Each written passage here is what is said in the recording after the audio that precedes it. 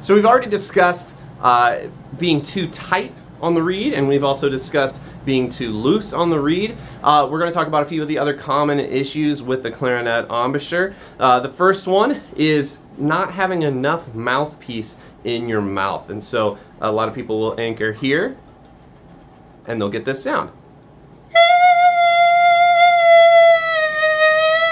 I'm working real hard, but because I'm closing off the tip of the mouthpiece, I'm not getting the right sound. A common issue is also to have too much mouthpiece, and you get this awesome sound.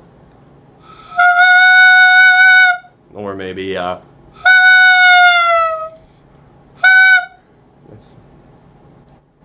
could be better. And another one is not having their corners around the side of the mouthpiece, not having them drawn in and firm.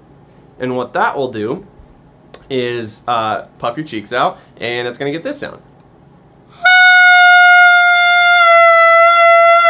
It's just kind of loose and it's loud, but it's not the right pitch, and so we're not getting the right embouchure. And all this stuff is going to translate to not so awesome sounds on the clarinet when we put the full instrument together. So remember our checklist: top teeth firm about 1/3 of the way down the beak, the lower lip rolled over, leaning lightly against the reed, and our corners drawn in, our jaw a little forward.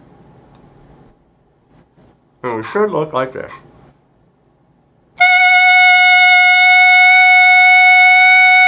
Happy practicing.